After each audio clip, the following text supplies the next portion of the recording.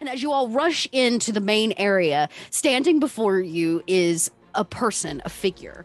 A humanoid, maybe female, pulls back a dark, thick hood. And as they do, you can see the lower half of their jaw is almost entirely mechanical, as if it has been removed and replaced. Behind the eyes and along the neck stem, more tech and wires. What are you doing here? You're supposed to be on sabbatical. My time is up. I have been sent as the machine's emissary. Hi, I'm Tal. You are the captain of this vessel. I am Tubit. It's nice to meet you. I've heard a vague thing or two about you at one point, so it's nice to have a more clear picture of you. I hope it is satisfying. Yeah. Sorry,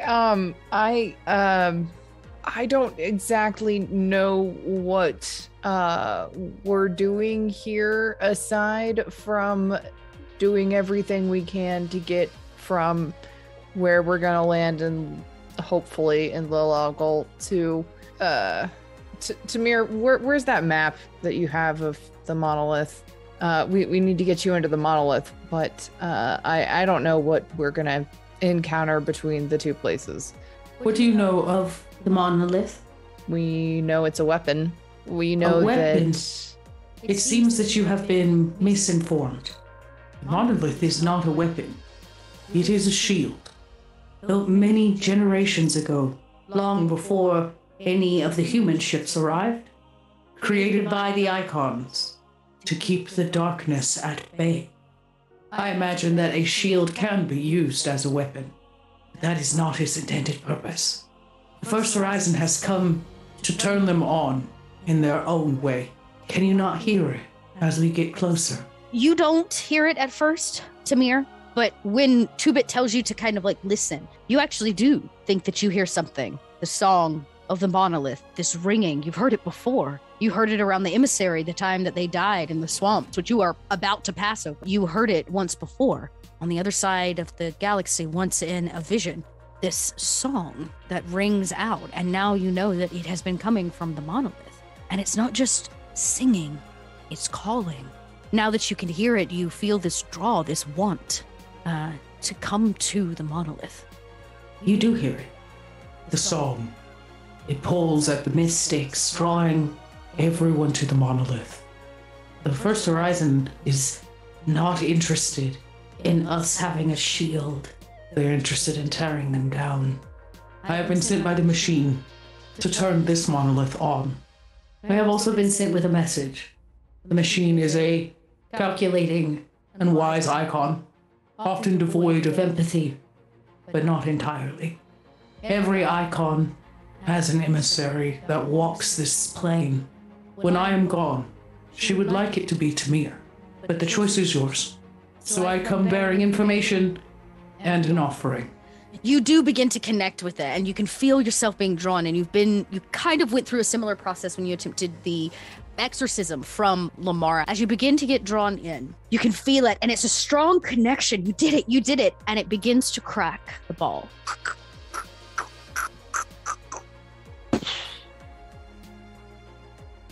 Glass shatters across the space, and there's a moment as it rains to the ground.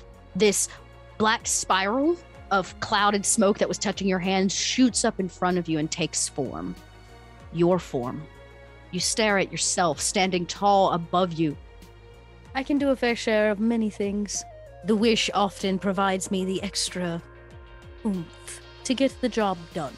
That's how this works. And it's about this time you see her head kind of turn towards the wall and tip a little bit as if she hears or feels something. Who else is here? Well, it is a ship, so therefore it has a crew. No.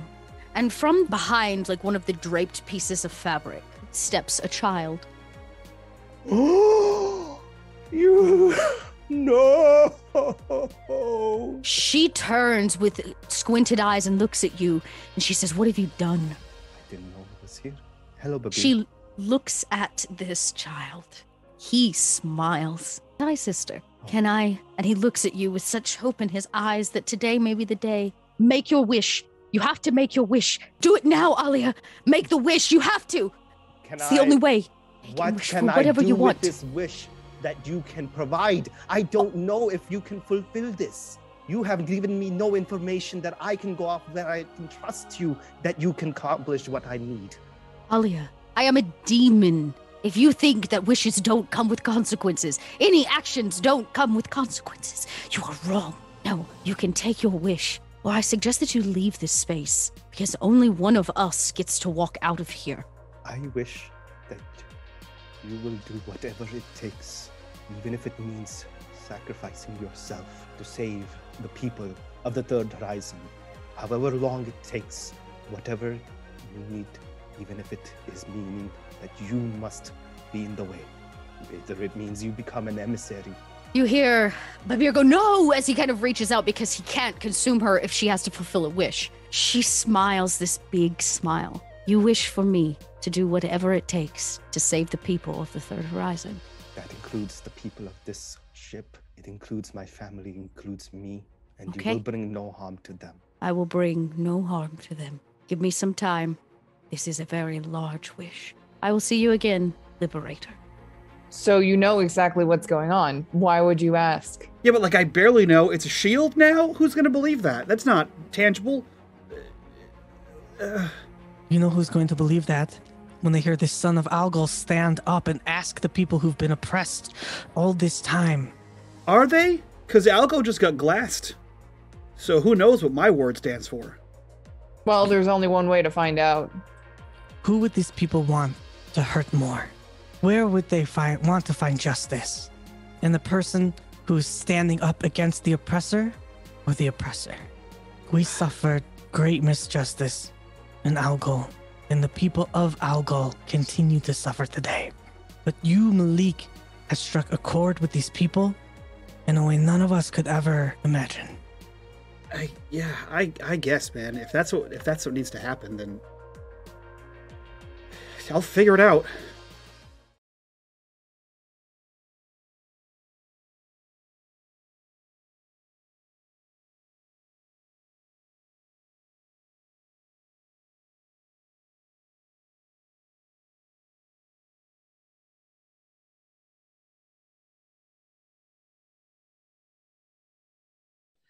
Arise, minions, and welcome to unMadeGaming. We are here for the 51st episode of Void. This is the finale, Season 4, 2 years in the making.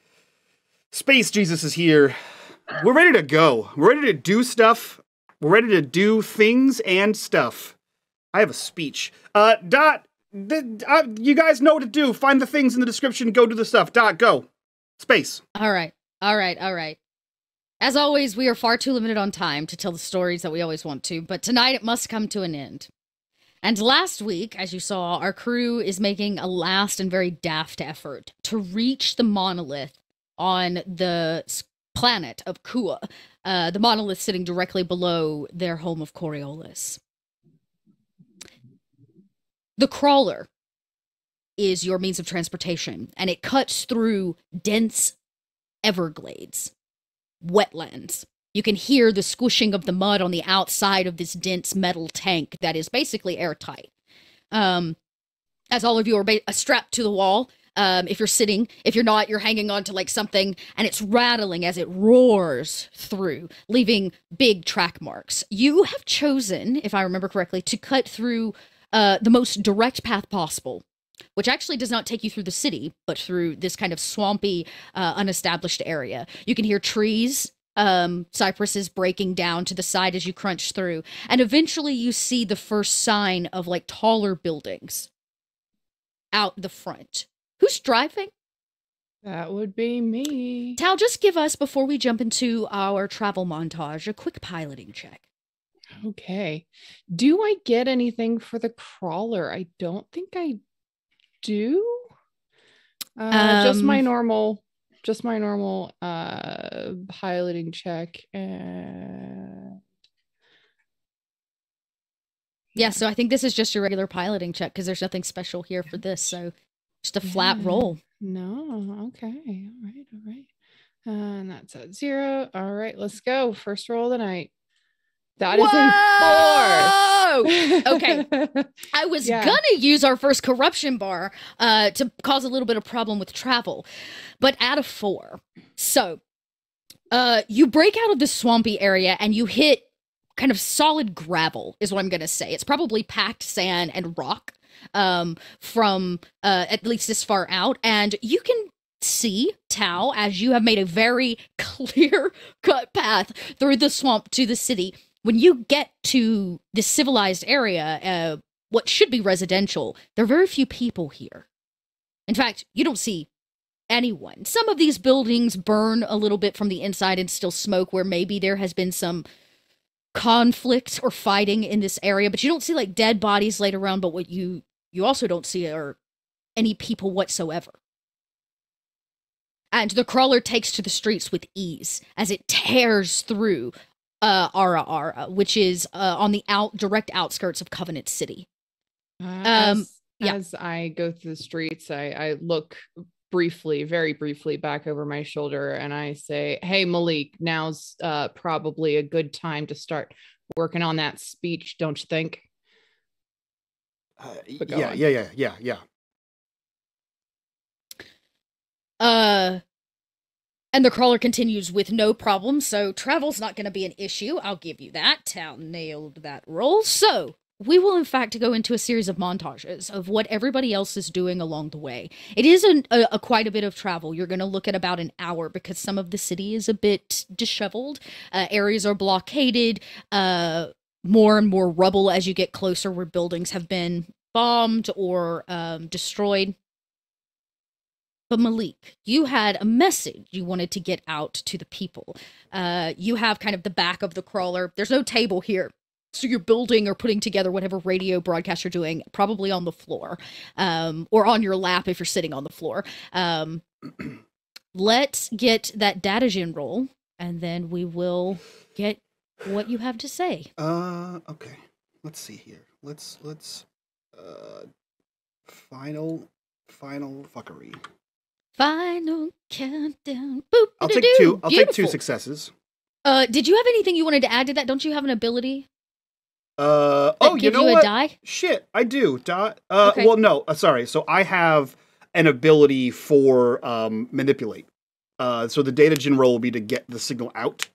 Okay. A manipulate we'll roll roll the manipulation to sway them to our after cause. your speech.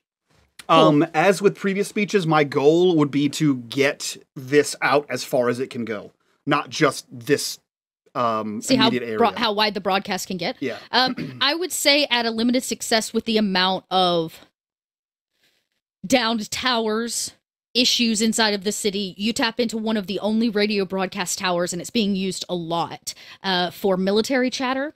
You break through that, so you're able to broadcast to the monolith and to Coriolis. Yeah, great. They'll figure it out. Cool. So yeah, he does this and hits the button, and through like the grinding of rubble underneath the wheels of this thing. People of the Third Horizon, brothers, sisters, I come to you again, though not as a son of Algol, not as the man the media has portrayed me to be, but as one of you. This message may be the final broadcast of the Defiant, and in even doing so puts us at a great risk to what we are trying to accomplish. But as the people on board this ship have all found common purpose as a crew, so too must we find common purpose as people, as survivors. The first horizon is here. They mean to destroy our way of life, and this war is but the first piece on the board. As I speak, the emissaries are moving to counter. Each one is poised to make their stand at the monoliths throughout the horizon, and they must make it to the monoliths. If you kindle even the smallest spark for the change we need in the third horizon, then you must do everything in your power to ensure the emissaries survive until their task is accomplished. This is the Defiant signing off. Icons be with you. And he hits the button. Malik's broadcast goes out across to all of Kua. Let's get a manipulation check. Cool. So my talent dot is contingent on the amount of people who heard me. Ooh, that's a lot of people. It's a lot of people. Cool. So 100 plus people equals a +4. Okay, we're going to say that this broadcast was successful because you broadcasted out to more like 500,000 people. Cool. Let's see what I get here. Jesus Christ. I'm going to give you a point for that. No, wait, we need to. Wait, Mike wasn't here. He for the doesn't rule. know. Mike doesn't know the rule. Mike. Tonight, there are no additions for darkness points. You cannot reroll. Well, shit. Let the fates decide. Here we are. Cannot reroll. So that Here was we with are. your addition. That was with the additional bonus of like 4. Yeah. Oh my Yeah. god. Okay. That is so many dice. 1, 2, 3, 4, 5, 9, That's 10, so many. 10, That's 11 so many dice. failures too. It's okay. You know what? Critical Mike. Critical fails. This roll. Ba-da-ba-ba-da-ba. It's taken 2 fucking seasons, but we finally 4 seasons. It's taken 2 4 years. seasons. That I kid. It's okay. The broadcast still goes out. The question is just how does it affect the people? Mm. We'll come back around to that. We don't actually know. Our montage will cut to another member of the Defiant. Alia. What is Alia doing? Now remember, 2-Bit is in here with you, as well as Lamara as well. They're just kind of, Lamara's like right in along for the ride. 2-Bit is very stoic, holding, Do you see Alia? How big is this crawler? Like, is there enough? It's supposed to seat 6. Think of So it like 3 a minivan with spider legs. Gotcha. Yeah, and it kind of crawls and along. lots of controls. And it's got a lot of controls on the inside. The seats are against the walls, and it's open on the interior. You can see straight up to where Tal is like navigating this thing. Gotcha. It's kind of like a tank. Gotcha. Side note, Tal looks absolutely stoic and determined, but anybody who's witnessed her for a very long time, Alia, would definitely notice she is so fucking excited. She's like on the edge of her seat. Her eyes look bright. She looks alive right now. Beautiful. You actually see then Alia is in the very back of the crawler. And she's not sitting in the seat. I would imagine just like any Humvee or like this sort of thing with a middle aisle like that with the seats on the side, there's floor space. And you see Alia actually like sitting down crisscross on the floor and she's praying. And normally you would see Alia either on her knees or like in a much more diminutive position. But this time you just see her straight, very focused, and what you guys until very recently didn't even know she had, she actually has taken out her dual sword and she's holding it in her hands. And in that process, she's praying to the Lady of the Tears, hoping, if possible, to communicate directly with her, but asking for her blessing, asking for her strength in all of this, in what we are trying to achieve, and hopefully get a strong outcome. But yeah, if possible, she would like to talk to the Lady of Tears directly. Okay, I am gonna have you roll a mystic ability check if you want to try to talk to her directly. Okay. And then before that, actually, the first thing she has done, so she has the new talent, I forget what it's called, but essentially I would be able to provide everybody an extra dice, I believe, right? Blessing. Yeah. Is it the same blessing? It's like mass blessing. Yeah, mass blessing, which will add a dice. So if you do mass blessing, there's not really a roll for that. It just happens. Mike, roll another dice. And then for mystic, right? Okay. Nope. Okay.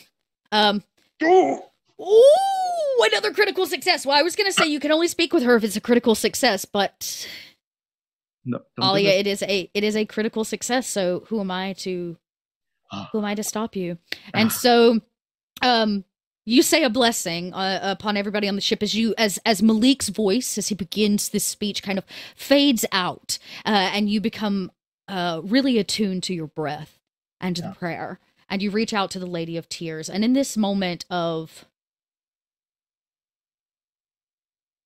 extreme and necessary care, the Lady of Tears answers you. Alia. Tingles. And I think Alia, like she's still in that sitting position, eyes closed, but I would imagine like everything around her is gone. Like she's not in the crawler right now. It doesn't feel like she's in the crawler. It's like an open space. And she opens her eyes, and for the first time, you see a sense of peace. There's still like that focus. There's still a sense of wanting to do what's right, but there's a sense of peace within her, in who she is. And she looks up at the Lady of Tears and she goes, "It's good to see you, my lady. Honestly, at this point, I have nothing to really ask. Just, I want to thank you for being there for me throughout this journey and for being by my side, whether I knew it or not. I know, I can't even imagine how easy or hard it must be for you to do what you do, but I'm who I am today because of what you helped me become and who you let me meet and who you brought together into my life. I guess I just have one last request. Please give me the strength to do what I must to protect what I love." And in that process, she holds the sword in her hand. I've always ran away from what I believe to be violence and what I believe to be the wrong path, but sometimes I realized along the way that to protect what you love and what is right and what is pure, you yourself may need to walk down the path of thorns. And I just ask for the courage and capability to do so. I can feel the darkness coming, Alia. It draws near. But I assure you, no matter how far you go, no matter to what distant star, I will always be there, as long as you allow me to be. Your blessings, your family, these are not gifts from me. These are your gifts to me.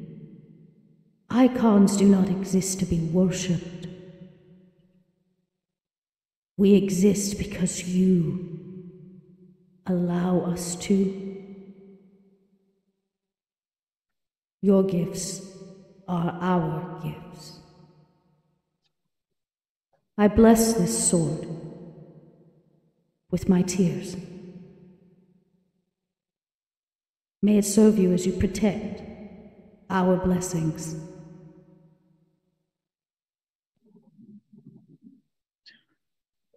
Thank you. Also, I don't know, well, you probably already know, but I don't know if I messed up or if I did the right thing even, but if you saw, I dealt with the jinn. And I hope it was the right decision, but perhaps you can tell me if that was the course I should have taken. At the Every rate it's done, decision has consequences, Alia. But I have never distrusted you.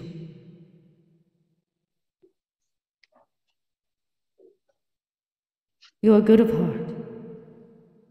And whoever is taken by this sword, remember them.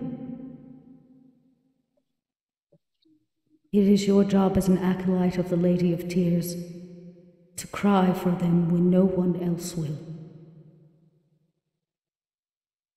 Even if it is you who has to take their life.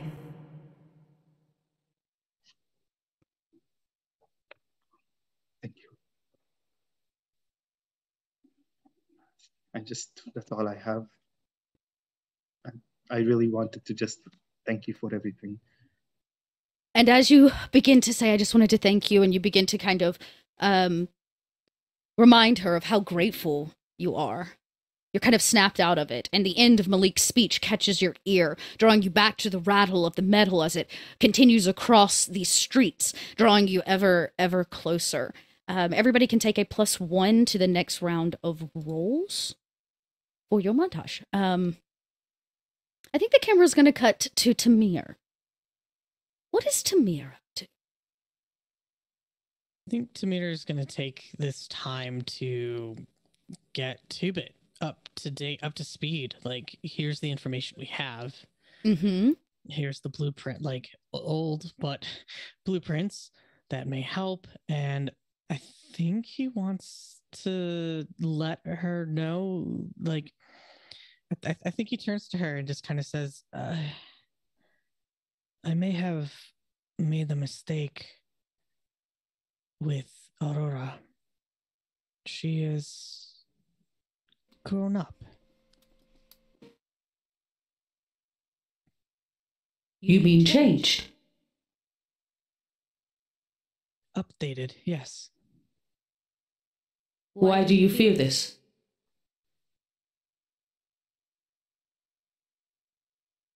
There may be continuous change. There are protocols I don't know or understand or would recognize yet. If it is just changed, Aurora, it is still Aurora.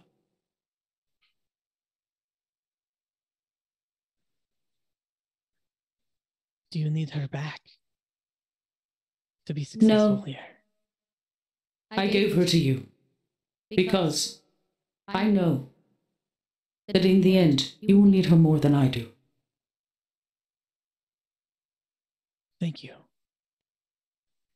Thank you.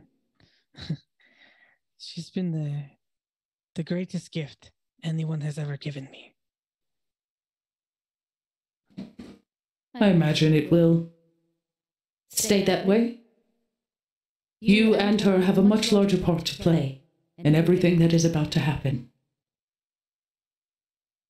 And what about you? No, I will play my part. And when it is all done,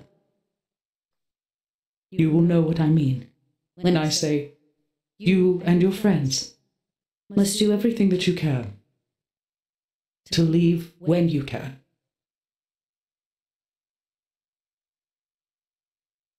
I understand. Is there anything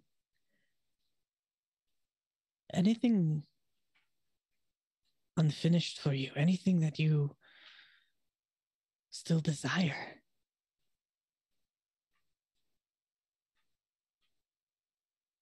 I'd like to see how this all ends.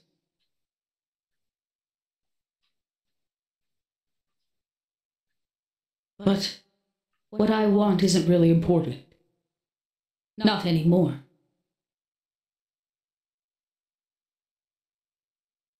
These blueprints, they're misleading. In what way? It is no surprise that you thought it was, in fact, a weapon. The centralized hole that runs through the middle seems that it might be a barrel of some kind. Yes. They have a large power supply here. A core which could generate enough to cause annihilation. This is the power, but not the control. This is the control. She points to the base, like, of the monolith, the bottom level. Kind of flips back a bunch of pages for you. And points kind of into the bowels under the ground. Mm-hmm. And removes a few in-between layers that she feels may not be necessary. And then lays the rice paper down on top of each other. And you see something strange, Tamir, for the first time. I'm going to have you roll a science, or actually a technology check. Okay. To see if you figure it out before she tells you. And then this is with the +1 from the blessing? Yes. Because it's got to be on the first roll. Okay. Okay. Nope. You see, it does make out a shape, but you cannot figure it out. And Two-Bit simply says, kind of draws with a metal fingertip. This holds a weapon, or a shield, whatever you call it. This is a massive sword. It seems as if it may rise up the center shaft. What it does from there, I am not sure. Oh.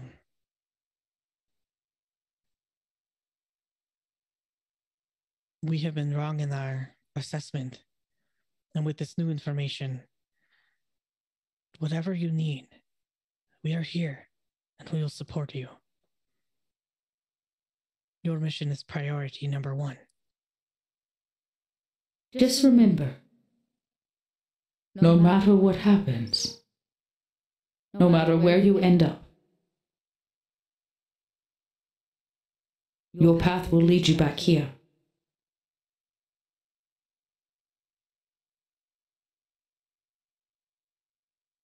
So far, it always has. And it always will. I must concentrate. I need to meditate before we enter the monolith. Please. And you see you hear the whirling of some kind of hydraulic as her eyes kind of closed. And she kind of goes into this meditative state as you draw closer. You have gained the benefit of knowing that if you go up to the battery pack, there's not any way to control it from there. Two-Bit will be headed into this kind of basement level, which may change your plans. It may not change your plans. You may still want to blow up the battery pack. Who knows? But you just know that Two-Bit is going to be headed down to this control panel. And last but certainly not least, the camera pans to Tal. Tal. You are navigating the city with great ease. And you can see as you draw closer to Covenant City and the monolith itself, it is the streets are getting denser with people. It seems that everybody is being drawn towards the base of the monolith. For what reason, you don't entirely know, but people are on the streets moving. Covenant City seems to be full of activity, and you can tell a lot of the buildings here have been destroyed. This has been the main point of activity for whatever ground warfare is happening. So I'm starting to see people now, right? Yes. Okay. It's not dense enough that you can't move. Some people are like oohing and awing a little bit as you come through, but nobody seems really concerned. They all seem very focused on heading it towards the monolith base.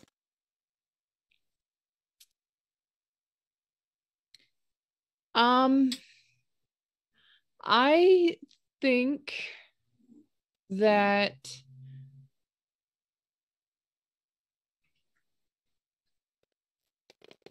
this is when I'm going to enact the Traveler's Talent to get what is it? I can ask you a question with 2 options.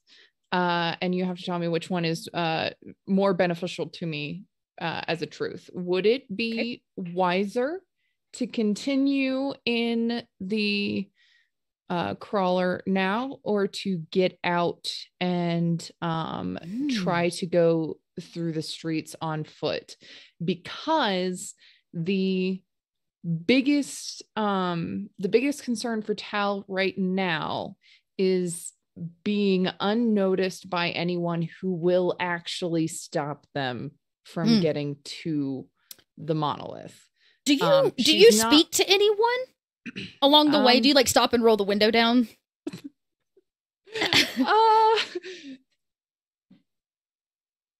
Or do you just try to deduce this on your own? I would try to deduce this on my own. Tal wouldn't think to ask a person walking down the street. She's not a social person. She's used to making decisions on her own. She might say in the background and like out loud.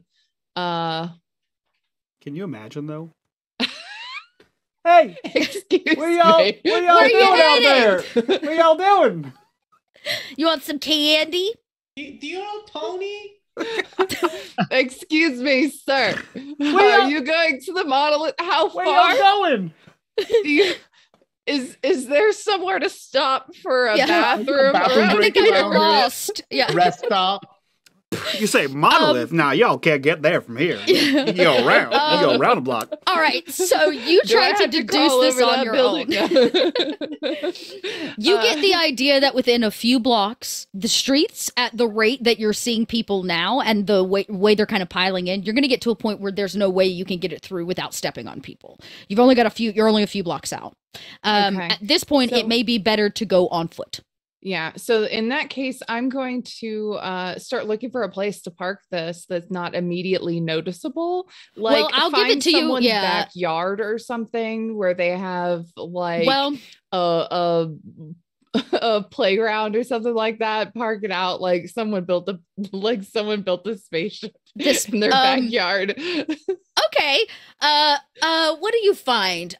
Well, I'll tell you this. There's very little here other than cityscape. It's like dirt and metal buildings built in kind of multi-story plateau style buildings, and they get taller as you get towards the monolith. Okay. You don't see a lot of playgrounds, but you do catch a shelled out building. From the street side, you can't see it, but you definitely can like kind of squeeze the crawler into the space. And with your incredible piloting check from earlier, from the outside, this kind of spider-like tank, I imagine just like a spider in a hole, goes in on its like sideways, right? Some legs first and then pulls itself in. Tal does an incredible job with kind of the maneuvering of this tank. And all of you hear it as it kind of like comes to a thud.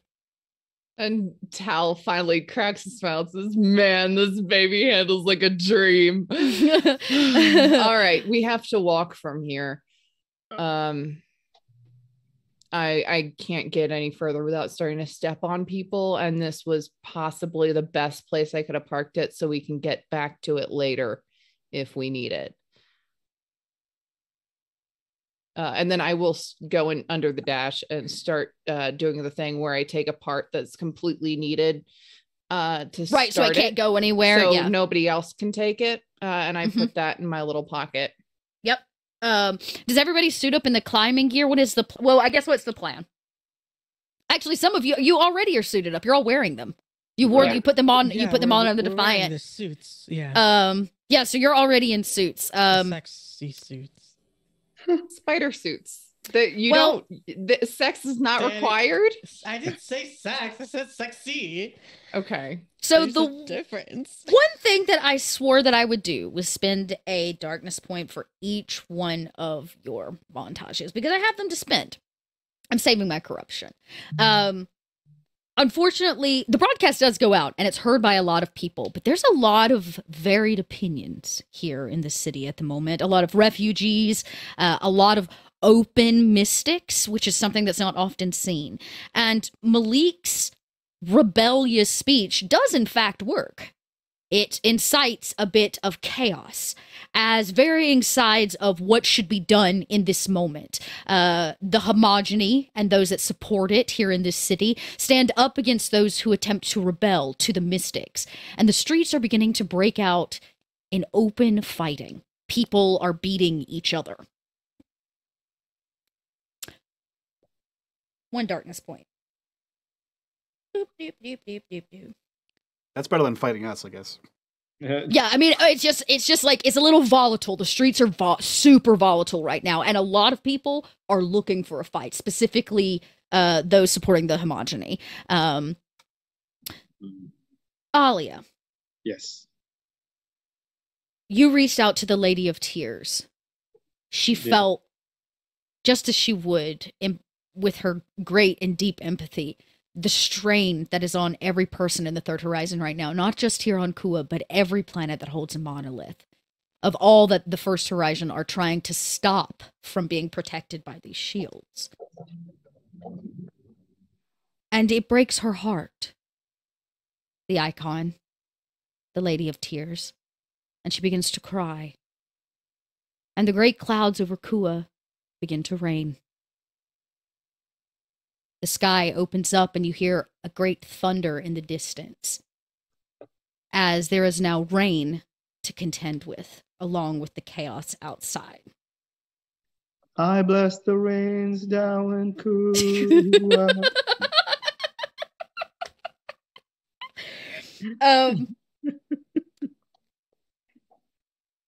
Two-bit, with our great moment with Tamir. Tamir, I swear I'd use a corruption bar, and I don't know how I want to do it. You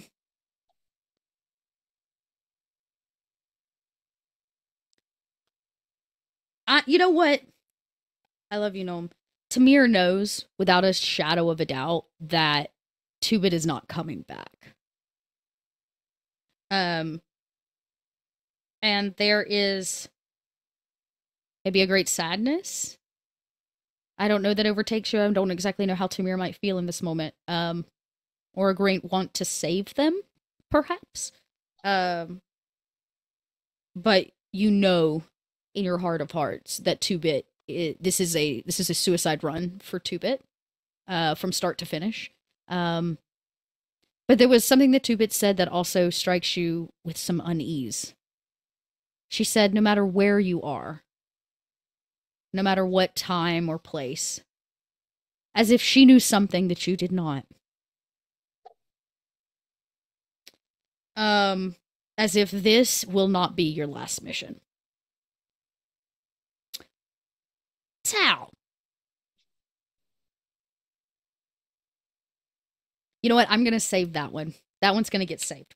I have to narration speaking, I have to save it. So, I'm so nervous now. Y'all are able to get out of the crawler at the pace that you would like. Once you arrive, Two-bit's like on her feet, ready to move, though she stands with great stoicness. Unless there's any hesitation, I will say y'all take to the streets. Yeah, we go to the streets. I think, like, as they're getting out, Tamir kind of updates the crew on the revised plan, letting them know that they need to go down and not up to the power cells. The control is where they need to be. All right. Down it is. I guess we got these suits for nothing. I mean, you look good in it. Kidding me? My ass looks great.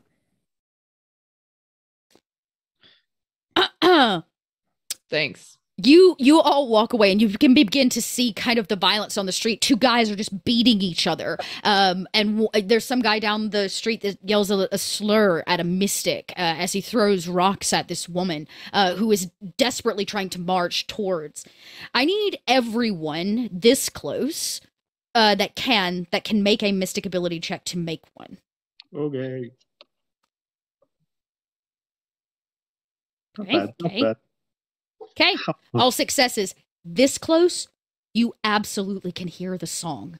It pulls at this invisible string in your chest as if as if you have to make it to the monolith, as if it draws you into it. It is a marching song. It is a lullaby to draw you into whatever is about to take place.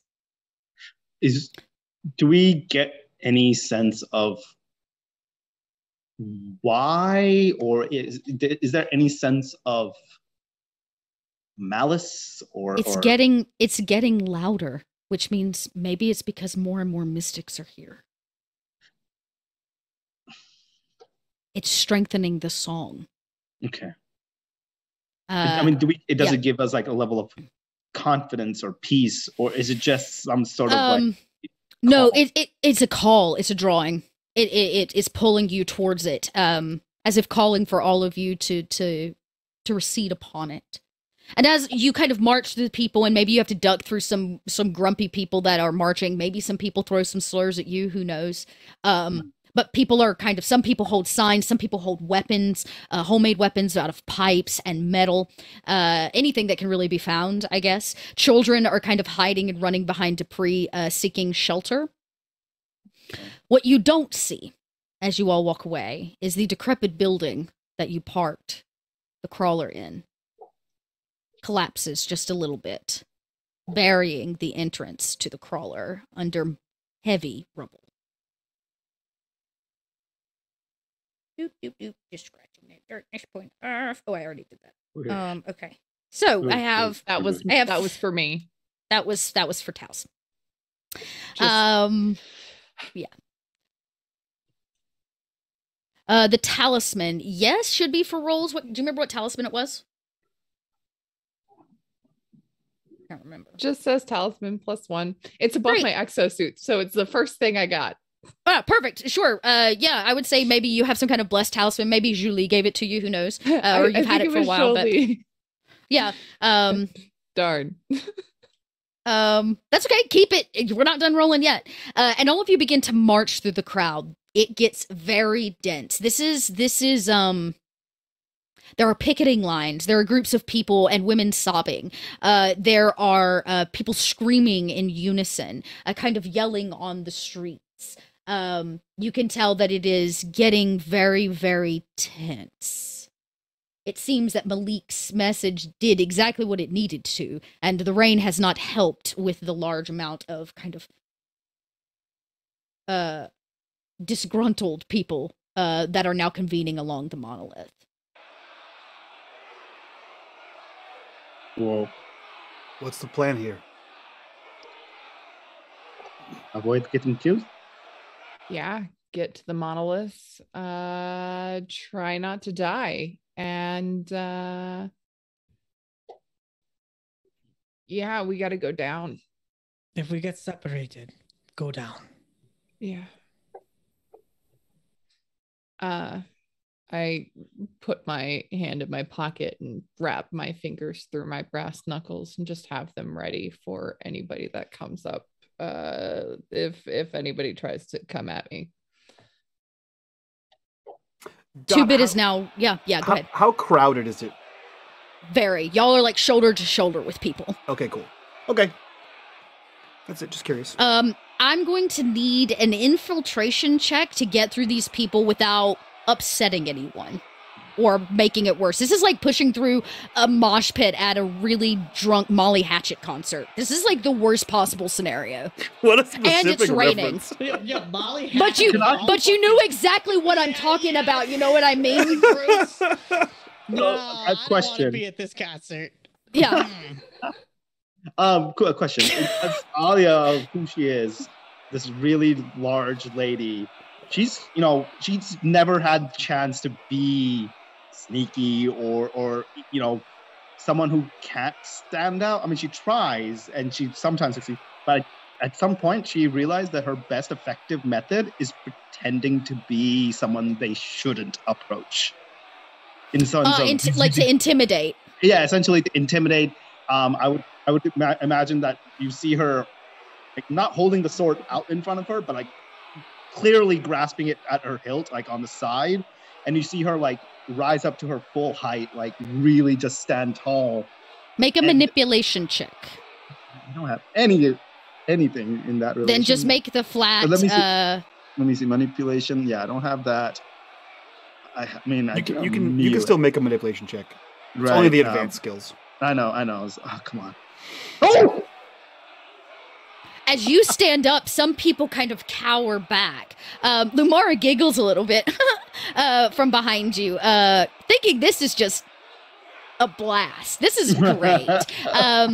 She gives candy to a couple kids next to you, but as you stand up, people do kind of part, and it begins that process of like, if you've ever been to a concert with a tall friend, you follow them through the crowd of people. You follow them right behind her. And just and you all kind of if anybody goes to grab I'm her. like Moses trying to part this sea of people. All right. So you start kind of weaving through this crowd of people a lot easier, and all of you kind of grab a piece of clothing or a belt or a hand as you stick together, or able to stick together, and you kind of make it to what is considered the front. And you can see it. There's a mass barricade, and the homogeny stands on the other side with guns, and it's like man by man, like just person, shoulder to shoulder to shoulder. They line the entire base of the monolith. They have these kind of shields that keep people out as they're kind of pushing and shoving, and people are throwing things at them. And because we have a corruption bar, and I just can't help myself. In the rain, the pouring rain, it's now just like coming down on top of you, thunder and lightning in the distance.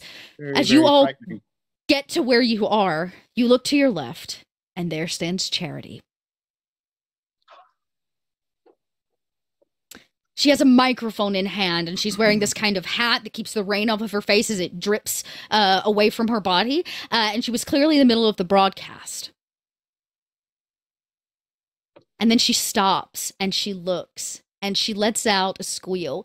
Oh my gosh! It's the crew of the Defiant! And she turns, and the camera immediately clicks right to all of you, standing here on the front line. It's Charity here on the front lines of Kua, where things are in a riot. I can't believe... Of course I believe that the heroes, you can blame chat for this, that the heroes of the Third Horizon have shown up on the front lines. Tell us, how are you all feeling? Dot, I'd like to do fuckery and give you a darkness point by way of my talent that just gives you darkness points. Okay. So my Faceless One's talent lets me kind of do shit. I would like to reach over to Lamara, who I'm sure has some sort of doctoral bag. And I'd like to reach my hand into it, rummage around for a second in this Mary Poppins purse, and produce what we all know is in the bottom of the bag. 1 grenade, please. All right, I will allow that because it is not a reroll darkness point. And it is one, I can use that talent once per session. Okay, you reach in to Lamara's bag, and of course, at the very bottom, past a syringe and, you know, a scalpel. An open syringe. No cap on it. Fucking open syringe. It's like when the lipstick tube, the top comes off the lipstick tube, except it's syringes. Whatever she's got in here, you reach in and you pull out from, of course, the very bottom, a grenade. And as the camera pans and the mic turns to all of you, Malik reveals a grenade. And I just want to hit the button on it, because I imagine space grenades have buttons, and I want to roll it under the barricade. Do you want all this caught on film? I don't give a... I just made 7 speeches that I'm fucking the star of a rebellion. Everybody, so including you want whoever's to form a watching rebellion, this Malik broadcast won. right now, watches as this grenade, like, almost slow motion rolls under, and it is going to explode. I need everybody... I guess I need to roll for this grenade. Does the barricade protect us? It will give you some. Yes, it will give you some. Everybody's gonna get I'm gonna tell you all. You get a chance to react. How would you like to react? I grab anyone that is near me and just act as the shield, and try to push them away. Like I use my arms, like move. Who is looking at Malik, who had just said as Charity was like turning, like Tal said, new plan. We're the distraction. And then Malik does that. So she looks at Malik and everybody sees Tal's face like, like I'm gonna fucking kill you myself. We said the same thing. You just said it out loud.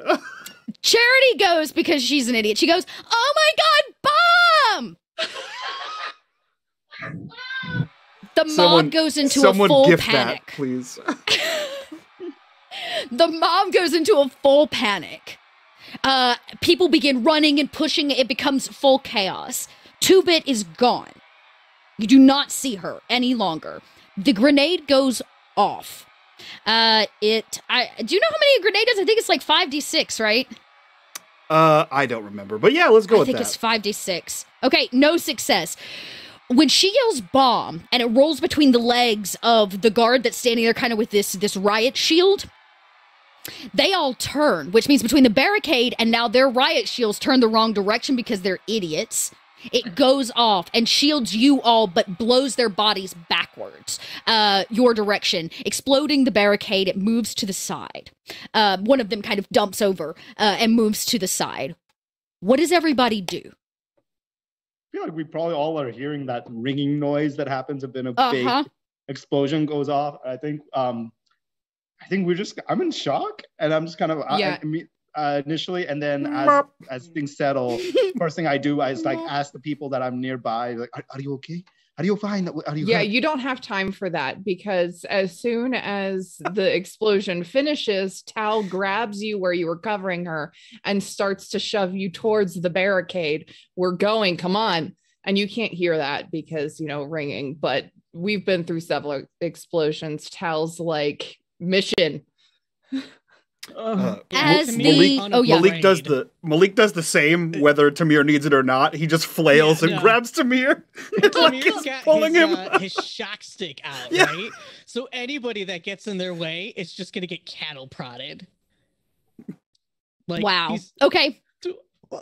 Pushing. Who's going first? Is it Alia? I need a force check from somebody to make path for y'all. Oh, that'll probably be me because I'm the one pushing Alia. Right. Alia's trying to help people. Then take a +1 for Alia. Okay. As shield. I'm sorry. Like this. And then you see Tal in the back, like, go, go, go. It's like people bulldozed out of the way. Front row seats. Okay. It is chaos. And as the bomb goes off, or as this explosion goes off, I should say, the bomb, quote unquote, I'm gonna sneeze. Sorry, y'all. People panic and fighting once again begins to break out. People are pushing and screaming. The mystics rush the monolith. That's where they've been trying to get. And the homogeny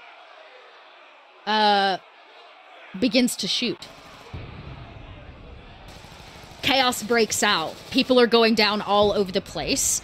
It is very difficult to get in the door right now. It's like a single double entryway that all of these people are trying to file through. And you are kind of locked in the center of this as you hear people screaming and gunfire going off behind you. We keep going. We run, I need somebody else to make a force check to get you through. You need to push through, basically. I have a question. Do we see 2-Bit anywhere? Roll a perception check if you want to try to spot 2-Bit. In the meantime, I guess at this point, Alia, she realized she can't save these people and do anything. The primary thing is that can stop all this is going to that monolith, and so she will start shoveling people out of the way, almost like swimming and like move, please, move.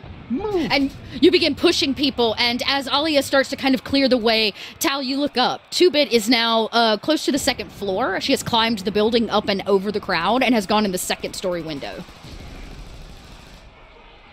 All you got to do is get to the wall. You don't have to go to the door. And so if you let Alia know this, she'll be able to clear a path for you. Okay, I say, Alia, wall, not door. Okay. And then I'm assuming she sees you point at. You see that? Yeah. You see like the window and just the tail end of 2-Bit's foot. I don't point directly at 2-Bit because I don't want anybody else looking at 2-Bit, but I point up. Okay. But just subtly. So you push basically to the wall, Alia, and all of you will be able to make this climb check. With this suit, with the cover, you're going to get some bonuses here, but this is going to be a check for everybody, and I still believe it's I think it's a dexterity check. Let me look at a sheet here to show you that's what I wanted. Yeah, this is going to be a dexterity check if you are, for this climb. If you are in the suit, you take a +2. Okay. Tal, you have yes, and you have a, Tal, you have a talisman. You're all in climb suits. How do I, because I have 0 right now. How do I add +2 again? Just, you can do it, the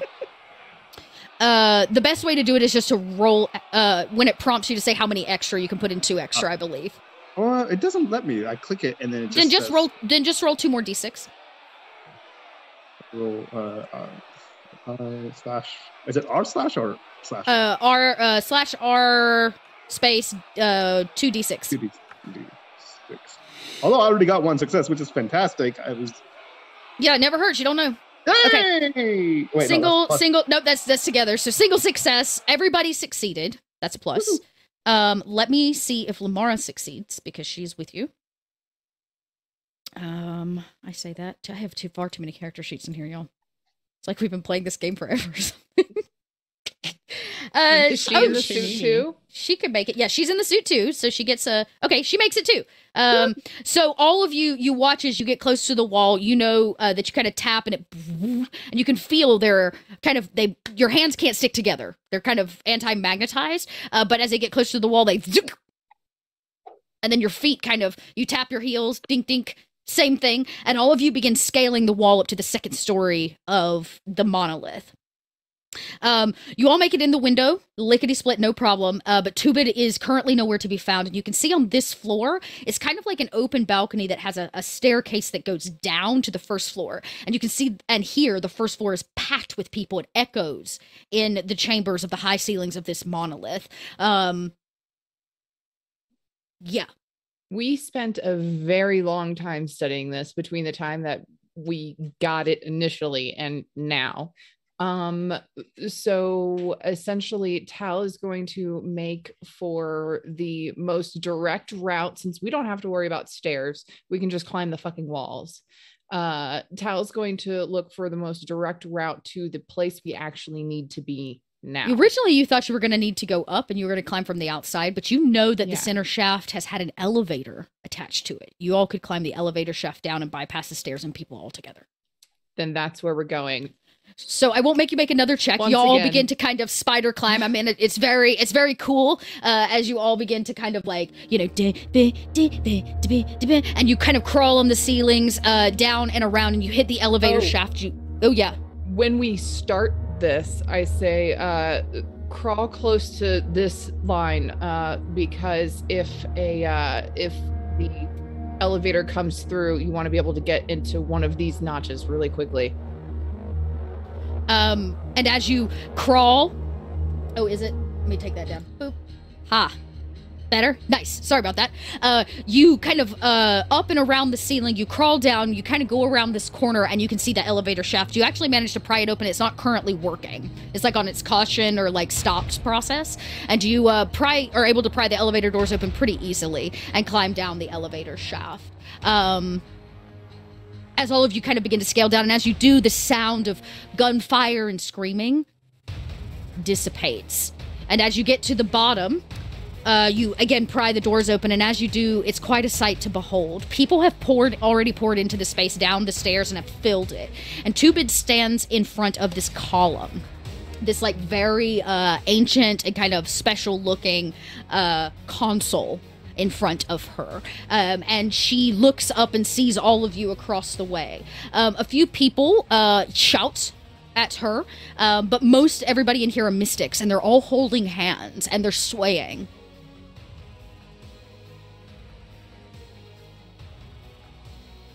Tubit!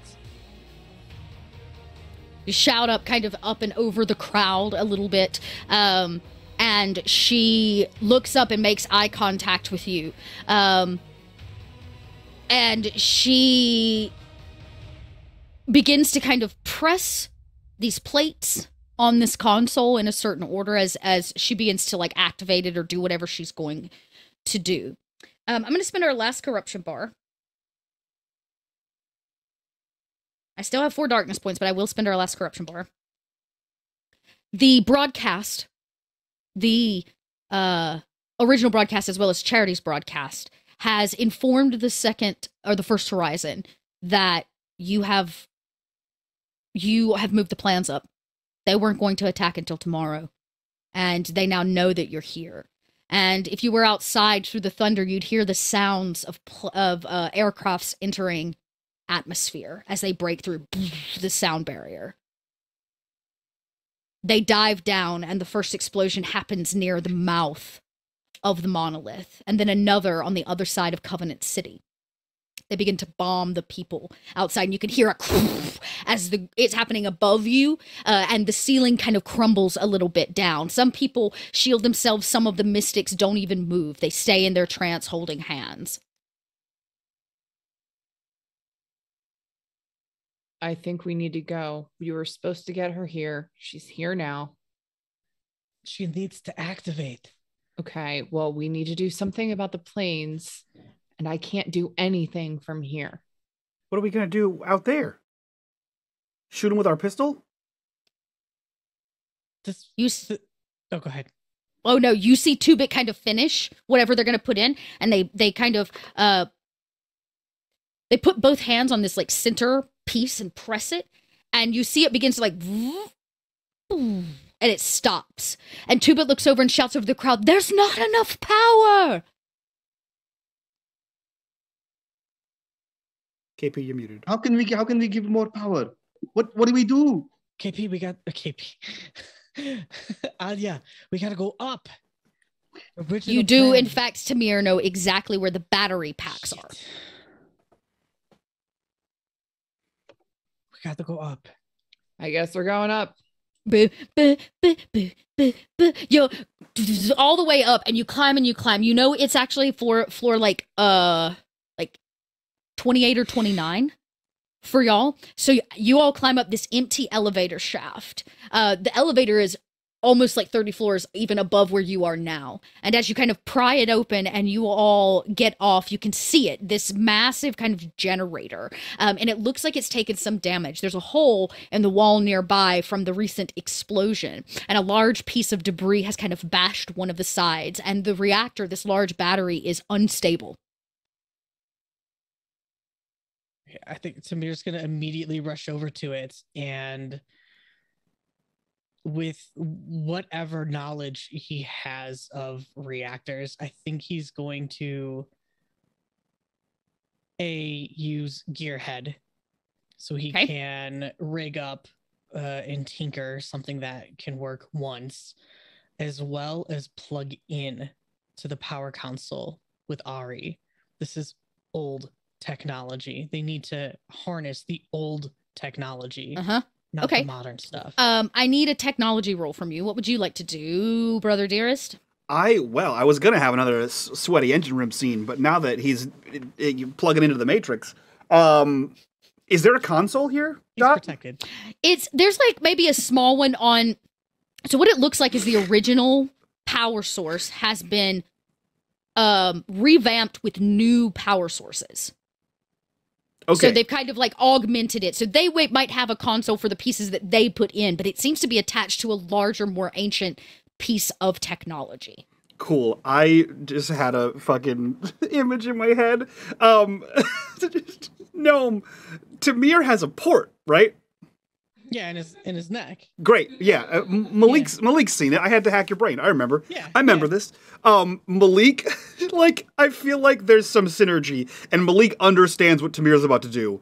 And he reaches into his bag and pulls out a 1992 Game Boy attachment cable that connects multiple Game Boys.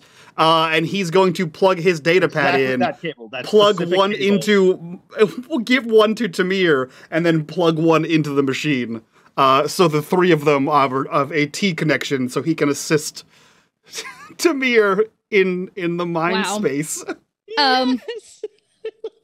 Oh my god. This is so kind of weird. Okay. So this is a weird ass threesome. Good thing Aurora matured. Oh God. She's No. of age now. No. I'm just saying it's a good thing. That being said, this cable goes from here to there and there to there, and everybody quickly plugs in. You can see that the debris is still smashing one half of the reactor. It's going to be a very heavy piece of rock. Would you like to try to move it? Alia and Tal will probably work on that. Yeah. I need a force check, and then one of you can help the other. Why did I lose this? Hold up. Force. How much do you have in force? 1. Okay, I have 2. So okay. I'll help you. So you take the +1, Alia. Okay. Shoot. I hope it let me. Why does it not let me? Okay, 1. So this is without the +1. So our. Oh, I know why. If you go to the top of your character sheet, it says modifiers. You should check the box that says add prompt in roll. So it can prompt you each time for the additional modifier. Yeah, I didn't get it. Okay. You try to move it and it's simply too heavy and it's kind of sparking, which is hard on like the eyes and the skin as you try to move it, but to no avail. Lumara is going to come help. I don't know that she will be much help, but she can sure try. I don't think she has any force. She does not. So she's just going to give it all she's got. Hey! Lumara comes over the third hand and the 3 ladies like and lift this massive rock off, and it smashes to the side into kind of dusty smaller pieces, and you can see the damage that's now actually done to it. We flip back to the brothers. Tamir is hacking into his brother's head, who is hacking into this reactor core, or other way around. Great. Oh, right, because, that is correct. Duh. Okay, that is correct. Okay, great. Yeah, duh, other way around. Yeah, Malik's atop. Right. As has been He established. already had permission to enter. You know what? I don't need to know. I just need a data gen roll from Malik and a science roll from Tamir. That's what I need. Do I get anything with I'm gonna let you each. Oh yes, you'll get. Go ahead and take a +1 bonus like everybody else with the help of Ari. Okay. I'll take a 1. Data gen. Wow, I forgot how my sheet works. So I get a +1 from Ari? Is that what I just heard? Yeah, I guess you're plugged in too, right? Fuck yeah, back, baby! Pow! So here's what's up. You get in there, and Ari very quickly tells you that the issue that is going on right now is obviously this damage and what can possibly be done. These reactors, you can move the power from the broke one over to the other 2, but it may cause them to overcharge, but it will be enough for 2-Bit to do what 2-Bit needs to do. Malik, you actually end up helping write. If that's what you choose to do, you can write the code to make that happen. Your critical success will make that happen. But no matter what, because you're kind of overloading the other 2, it will eventually explode at some time. With your critical success, I will be able to let you set a little bit more of a timer. It might explode in 5 minutes and more like 10 minutes. I've overclocked Ari. Yeah, basically. And so now you're kind of like quick writing this code, and Ari's trying to try to reroute power, and you'll be able to tell with your critical success how much time you have before these reactors do what they do. Yeah, I'm basically trying to dump as much time as we possibly can. I'd say with the critical success of a 4, the most you'd get is 10 minutes. Okay. From the point of like setting it. And I can set it to like start now. Yes. Okay, cool. Yeah. So I would set it for like, I don't know. We've climbed up and down this thing a couple times. I'm going to, whatever the time it takes us to climb, that's when it will start. Like once we hit the bottom. Okay, cool.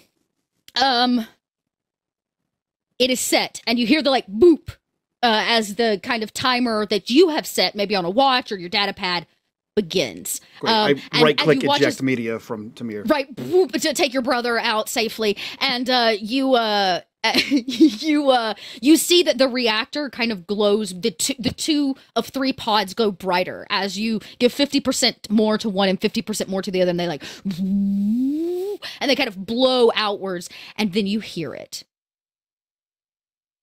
The sound of the weapon as it begins to activate. And I will read you from the book what this says. The book. We're actually going to the module? We're actually going to the module for this piece. Look at us. And you know what? Just because I have it, here it goes.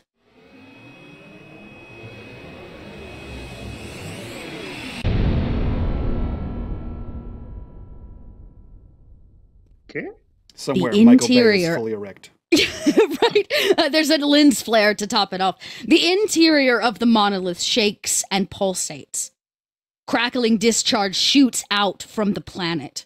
The artifact's protective shell of coral metal breaks apart and is pulverized in a rain of dust and falling rock.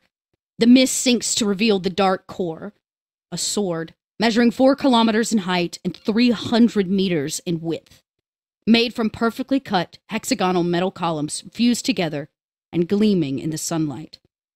I should say, wet in the rain. The conglomerate is covered in glittering mineral dust, and the rivers in the delta turn black. As the shells fall, Sky City and the capital of the homogeneity falls with it. Rippling outward from the fall, the Zenithian leadership new quake opens up the earth, and new plateaus begin to rise among the equator. Deep wounds in the ground lead the rivers to form new lakes, and enormous dams that protect districts of the city from flooding stand firm. Perhaps they are gifts from earlier generations who experienced the power of the monolith for themselves once before. Across the conglomerate lowlands, valleys are flooded, and underwater caves drain, exposing ancient ruins and hidden treasures. The monolith's discharge travels upward through the atmosphere and strikes the Coriolis station high above the city with a lance thrust of fire. The ring is torn from its spokes, and it crashes into the tip of the spire. The waters and forests of Lake Uhara freeze in the vacuum as its fleets of Legion and the homogeny burn and disappear in the bright flashes of light like a swarm of fireflies. The station hangs in silence for a second, and not on hope seems lost. But then the lights go out, section by section, and the enormous grave protectors of the cellar, they give up. The station, Coriolis, now spinning, starts falling into the atmosphere. As its hull catches fire, the reactors explode, and a blinding light flashes across the jungle. The zenith's dying breath, as bright as a star. The explosion turns the rest of the station into a rain of burning meteorites. Parts of the core crash into the Girid Sea and bring it to a boil. The rest is shattered over the woods of the valley and the plateaus. The bombardment of leaves forest fires, earthquakes, and level cities in its wake. Wounds that, given time, might heal, but that will scar the Third Horizon long after the end of the last cycle. And you watch this devastation, and the sword as it juts out the center of this building and rushes past all of you. The countdown continues, but outside, people are crushed by the falling Coriolis. I will spend darkness points right now. The dams hold, saving a large part of the city from flooding. A helpful darkness point. Because of the work that you did leading up to this and solving the mystery, Coriolis did its best to reposition itself, which means only half of the space station broke off and fell into the atmosphere. The other half has been knocked into space, off course, and floats without any kind of power or support.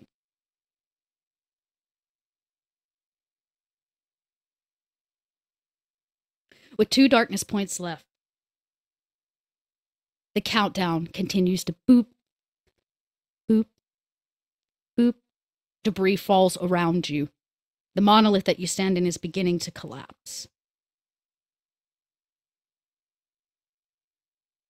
Yeah, we should go. We have to get 2-bit. Okay. Where is Two-Bit? Can we see Two-Bit? Two-Bit is in the basement, about 20-something floors Right. down.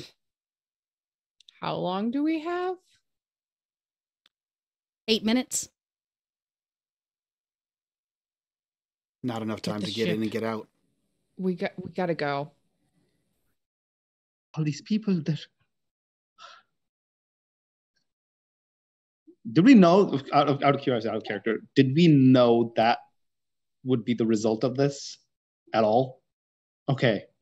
Okay. Now, that being said, you don't hear Homogeny ships or First Horizon ships bombing anymore. They have all been fried out of the sky. It did that thing, exactly what it was supposed to do, a shield. But now this is crumbling, and Coriolis was basically in its wake, right? It was just aimed at Coriolis, and now Coriolis is falling down around you, literally burning through the atmosphere like meteorites as they land. It's to the point, and it's such great devastation that the physical landscape of Kua is changing. Yeah, we need to get to the ship now before it's no longer existent. This being the second time Tal has said that, Malik still has his data pad out and he's furiously punching at things on his screen. From season 2, throwback. I have a remote control module in the crawler. I am remote piloting the crawler as best I can to get to us. All right, you are under some debris right now. So I am going to have you make. It's a data gen check. You're hacking it. See if you can get it to you. That's pretty brilliant. Love it. 1 success. Okay, a single success is enough. It takes a lot, and you only realize when you boot it up that it's like, and it's under something, and you're able to like whip its legs around, and it lifts the debris off itself with its spider limbs, and it crawls out of the debris and begins its kind of spider walk down the streets. It is chaos. People are screaming and yelling. Some people beat on the hull, but they can't quite get in. There you go. But it is on the way. It's going to be a little bit before it gets there. A couple minutes, probably. Okay, our ride's coming. We gotta go. Give me a minute. Just a minute. Don't have even 1 minute. We have 7 minutes and 32 seconds. All right, let's go. Come on. He sets 2 I'm going to timers. mind walk. Oh. I want to make sure that Two-Bit is doing what Two-Bit is supposed to be doing. We don't know if this was the reaction that was supposed to happen. It's true. Roll a mind walking. So go ahead and roll, because Tal's going to do it with you. So you're going to get a +1 for Tal because you don't have a choice. Basically, Tal is connected to your mind walking. Sorry. Tal's connected. I said go ahead. Roll and do it with the +1 your mystic ability check. Okay, a single success. You take a second, you really try to concentrate, and Tal, as much as you try not to, your head juts back, as so does Tamir's. Alia, you see this. Is this the first time you see them do it together? I mean, isn't this what I knew that they're capable of doing this. You knew that. That's right. You knew that because it was kind of, that's right. That's right. And that was the reason I came on, is because they have this. Well, they make it look very easy. You can tell that they are getting stronger as they immediately drop into the trance. And you're both met with what you would consider the ringing of light. That like pinging, like, and it's so bright you can barely see. And in this light, you see the silhouette of Two-Bit. Their arms are outstretched, their legs outstretched. You can see that their head is tipped back. Light pours from, what little bit you can tell, their orifices, but mostly their body seems indescript, just in silhouette of all of this light. You have only seconds.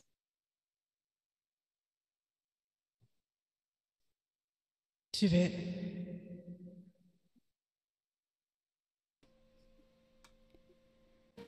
Yes. Is this it for you? This is only the beginning. How much longer do you need? Not long now. The shield has already been activated. My time is limited. Is there anything You must go, Tamir. I will see you among the stars.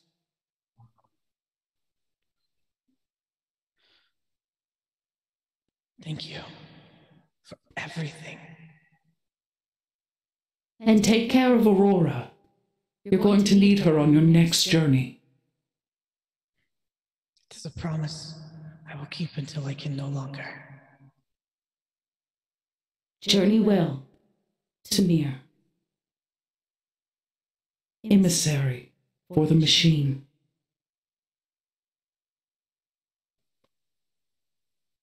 The light kind of gets more vibrant. Her body disappears in a vast span of whiteness. And both of you, like, come to. They might have been out 10, 12 seconds.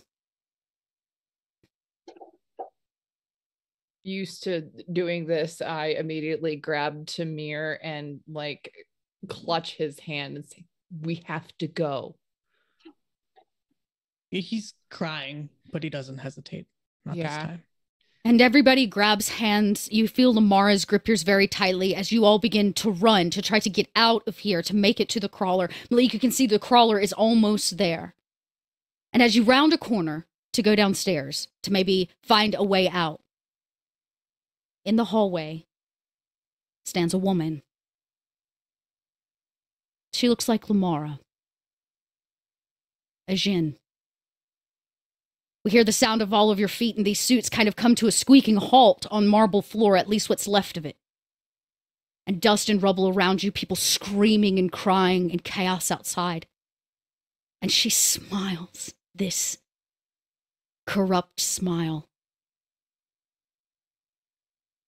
For our last 2 darkness points, she says, "What kind of djinn would I be if I didn't grant your wish? Happy traveling, Alia." And she claps twice. All of your vision is blacked for a moment. The sound of death and chaos, of great ruin, of children crying, of blood being spilled, and of a great space station falling from the sky. It all disappears. And you find yourself, all of you, Lamara included, in your clothes. Your feet come beneath you. You're on the Defiant. Tal, you feel your steering wheel beneath your hands. And you feel the Defiant almost come out of light speed in some way, as if it was going fast and it stops. And as it does, in front of you is a planet you've never seen before. Really? A corruption bar? I was gonna do something, but I think Thanks, now Melissa. I'm going to make it. I'm going to change that, and I'll tell you at the end what I changed. You hear Sally come over the intercom. Captain, something has happened. My connection to the main computer on Coriolis has been severed. It seems we are on no map that I have in record.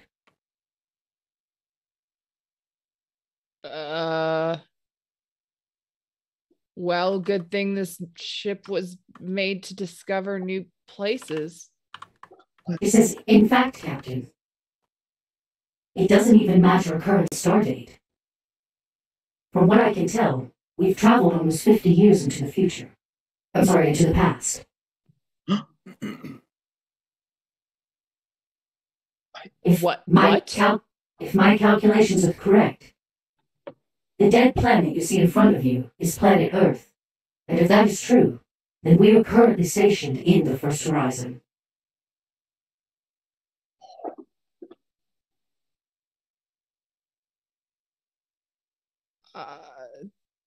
Tamir,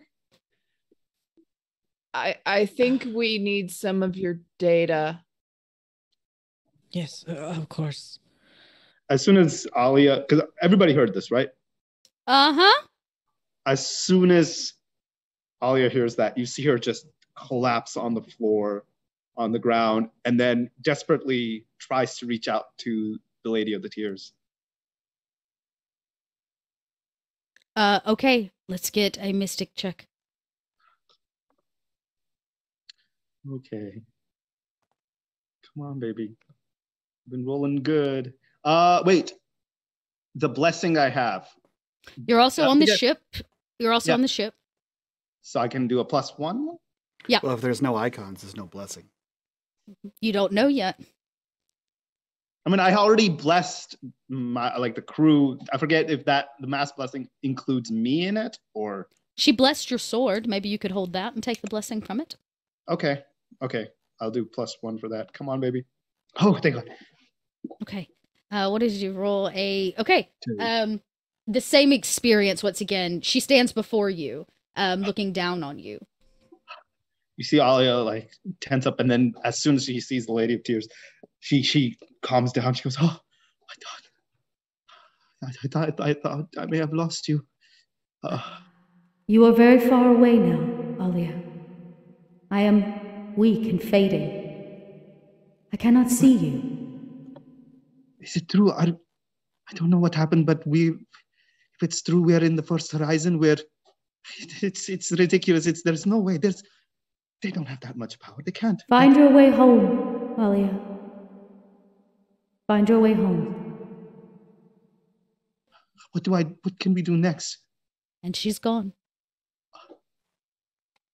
And as you come out of the trance, your team stands before you once again. We are alone and far. We're not Even the alone. icons can't reach us well here. We don't need the icons right now. Right now, we need ourselves. Tamir plugs in.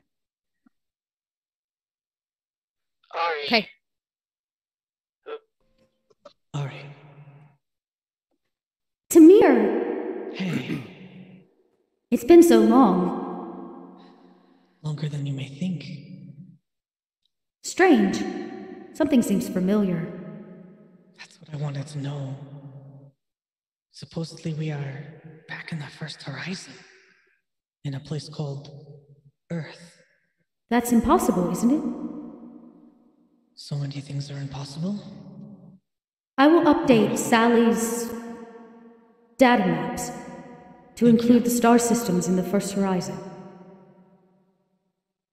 Thank you, Ari. Is it true? We are 50 years in the past. I don't know if that is true. I have no way to verify. Do you know what this means? No, please tell me. It means that we have time to stop the first horizon from ever crossing into the third horizon. We have time to stop their plans. And I think that really dawns on Tamir.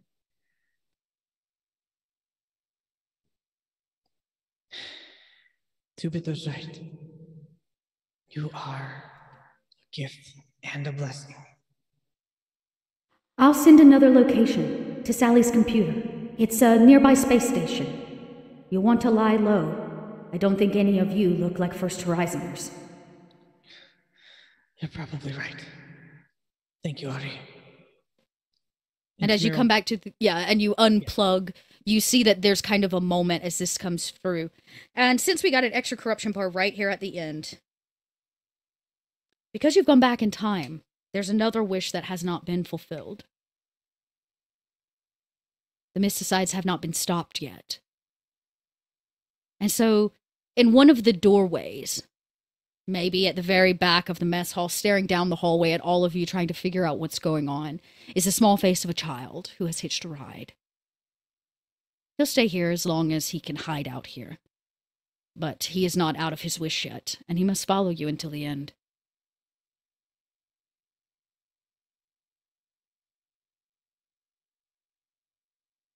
The camera sees the crew of the Defiant floating in an entirely new system, the First Horizon, sent back by a simple wish that her family and friends would not be harmed during the oncoming war. Correction. She said the third horizon shouldn't. The people of the third horizon shouldn't. The people of the third horizon. Yeah. Doesn't matter. You're still sent back to save them all. Yep. The Jinn may not do the job for you, but she has set you up so that this crew, a pilot, a scientist, a codebreaker, a priestess, and a doctor, are lost to another time and place. The story for the crew of the Defiant does not end here. It simply begins again, as a wish has granted them a second chance of saving those that they love the most, and keeping the darkness and the void at bay. What they choose to do now is entirely their own. They may have to find a new home and new friends, but in 50 years' time, they know. The icons, they send emissaries, and those emissaries activate an ancient piece of technology that breaks apart the world as you know it. What will the crew of the Defiant do, given the opportunity to rewrite time? But this is not the story that this game has told. And as that story comes to a close, I'd like for all of you to go around and tell me what is going through each of your characters' heads as you stare off at a burnt Earth, at a sky full of space stations and ships that are unknown to you, with only the 4 people around you as the only known family or friends that at the moment you have left. And we will start with our pilot, our captain. Well, inner monologue of Tal sounds something along the lines of, fuck, I don't know anybody. I don't know anything about this place. Fuck. I haven't even been born yet. Fuck.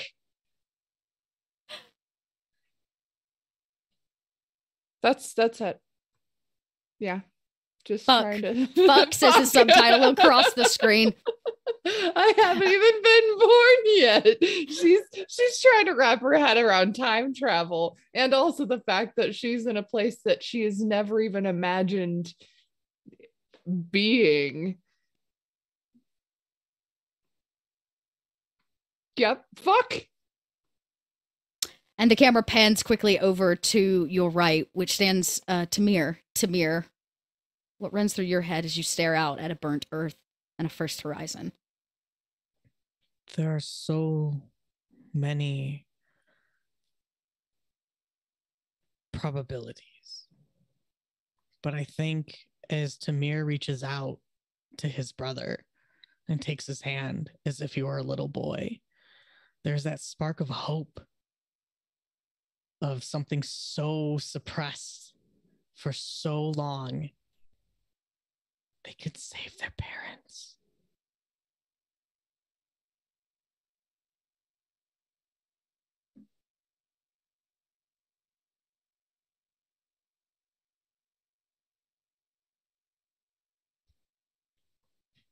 And the camera cuts down to your hand and then back up to the person holding it, your brother. Malik.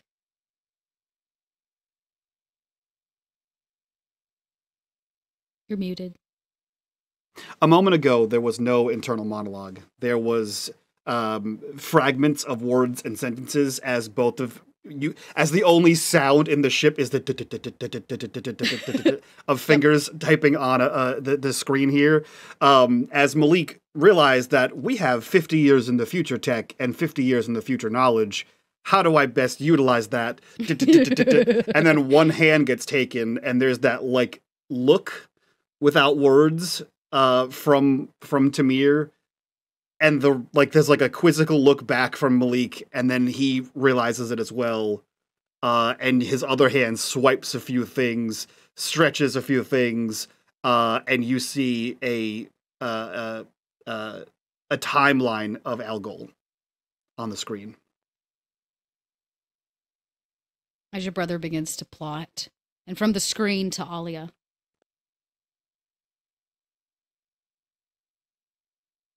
I think you're muted. I was just thinking, I think Alia's just blank and trying to process the repercussion of her wish about how, and trying to understand, because did she realize that, or she didn't hear the conversation between Tamir and what was Two-bit. Huh? Two-bit? No, not Two-bit. The one just now about we could save. She just knows that we've been sent back. Yes. Ari, to Ari, yeah. To Ari. But yeah, so she just knows that they've been sent back 50 years and into the first horizon. And being the only person that has ever connected directly with the ship and seen the malice and the intent and actually seen the result after all that, you see her initially panicking at her decision, like what has she done? But then as that realization dawns, the fact that she's basically behind enemy lines, you see her calm down, take a deep breath, and then she just thinks, whatever may come. And then looks at the rest of the crew from back there. Like I'm assuming they're in front of her near the cockpit. And then she goes, and then she nods and kind of just smiles and then goes to the kitchen to make some chai for everybody. The sound of the pot and the kettle begins, and the camera pans to the last person on the crew, Lamara, and a single tear rolls down her face of sadness. It's like she knew. She had seen it before. The fall of Kua. And a prophecy. And the camera pans out of the cockpit of the Defiant, kind of looking back at the ship in the darkness of space. The stars here seem much dimmer, a little sadder.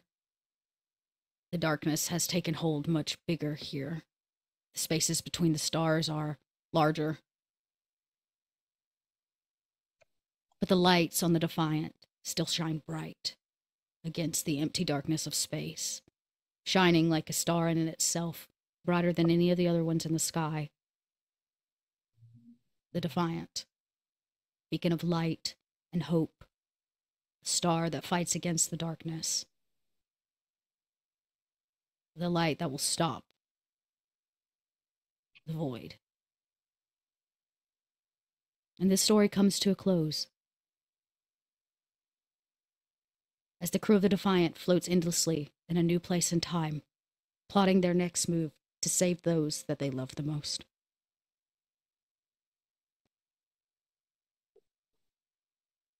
We've come to the end, everybody. How are we feeling? I feel amazing. Well done, Dot. There's so many emotions. Well done. It's beautiful. Unforgettable.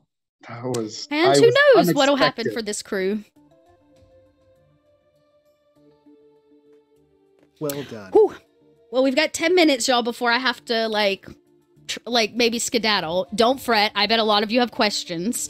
I have promised Mike that I will do a GM talk to answer all your unanswered questions and bits and pieces, but, you know. Yeah. Don't we do the after show live this time? Yeah. I guess so. We have 10 minutes. What? Yeah, let's do it after show live. Let's swing it around town, guys. Instead of outros, we're gonna do our stars and wishes, and then we're gonna do a GM and casting crew post-mortem after some time. We've all had time to process. I'm gonna start with Gnome. What are your stars and wishes? You're always prepared to go first. I'm definitely always prepared to go first. I mean, come on. There's only one star. Like, of all the stars that are here, like that said, that made this happen. Oh. Thank you. Thank you all. 2 years. 2 years. Yeah, we came together at the most unexpected time, too. Yeah. That was kind of something beautiful about us. Pandemic. Yeah. And you let us tell this wild story and go off the rails and still bring in like official stuff and our own stuff and your own stuff. There is no one out there that GMs like you, Dat. No one. Thank you. What's your wish? There's no wish. This is the end. There's no wish. That's it. It might not be the end. I mean, maybe what you would wish to happen, but technically. In that case, Aris, what about you? What are your stars and possible wishes? I don't have wishes because this is the finale. I'm just saying. It's all right. A star's okay. So I'm gonna say I'm gonna like cheap out on here and say the star is all of you, because this story would not be the same without every single person on this stream. And yes, Paul, I mean you too. Yep. Because agreed. you might not be here because of work obligations, but you are 100% still part of this crew. And a big star to everybody, because it was from first to last, it was an extremely beautiful story. Yes. And hot diggity dog, I'm gonna have some grief over this. I'm probably going to grieve the story just because it's in there. It's in my heart. Yeah. Okay. KP? Oh boy. I mean, I'm not to follow in the same footsteps as theirs, but I mean, I have a specific reason why I want to give this, but my star goes to all of you, not just because of how amazing of players you guys are and how amazing of a story this was and how well you guys went through all of it from start to finish. And I've said this before, but as someone who started out as a viewer that got a chance to binge watch the entire 3 seasons before having the absolute privilege of joining you all as a cast member on this, I cannot even begin to tell you how happy, how lucky I am that I got to be a part of all this. And I can't thank you guys enough for having me on to go on this journey, because it's not easy to bring someone on midway through a campaign, and especially after you lose someone who you started with, a fellow crew member, and to have someone brand new not know whether or not they will gel, not know how it's going to go. And you guys made me feel welcomed from the start, and I made some of my closest friends through this. You guys are truly the best crew I could have ever imagined to have ever played with and have been able to tell the story with. And to see this get completed with all of you is the greatest privilege that I can ever ask for. And I'm just so over the moon that it's not the end. That's the thing. It's maybe the end of this specific story. Whether or not we have another season, whatever happens later on, I know for a fact that we're going to tell more stories together. We have so many more things that we want to share with the world, so many more ideas and characters. And I'm just excited. And I guess that's my wish, is to see what that next story we tell together is, because I know it's just going to be just as glorious, just as beautiful and heartfelt and epic as this one was, because it's with you guys at the table.